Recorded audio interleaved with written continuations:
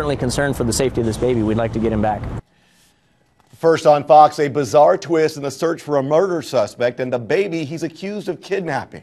You may have seen the Amber Alert issued yesterday for 11-month-old Jonathan Guillen Jr., who's been missing since Thursday. Now police are saying the man who was with him or has him, Jonathan Guillen Sr., may not be his biological father. Robert Price explains the new lead and why authorities did not issue an Amber Alert sooner. The Amber Alert could be seen all over town, on billboards, on cell phones. 11-month-old Jonathan Guillen Jr., police say abducted by 23-year-old murder suspect Jonathan Guillen Sr., who until now had been thought to be the boy's biological father. There's been new facts that have come to light which tend to shed some doubt on that. San Antonio police won't elaborate, but they say it's a new wrinkle that's created increased urgency to find little Jonathan. The information early on was that there was no direct threat being made from that suspect to the child.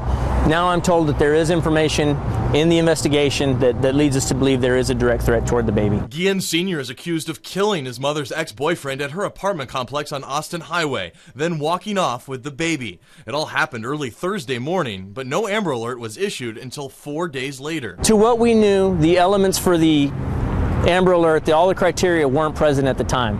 Once they became present, we were able to get that Amber Alert issued. Suddenly, a possible break in the case. The black Chevy Trailblazer police have been looking for turns up, at the crime scene no less. But Guillen and baby Jonathan are nowhere to be found. The vehicle's been accounted for. We don't know that he was ever in that vehicle, so it's being removed from the Amber Alert. As the search continues, we had a chance to speak to the family of little Jonathan's biological mother. They didn't want to speak on camera because they're worried Jonathan Guillen Sr. might come after them or the baby's mother.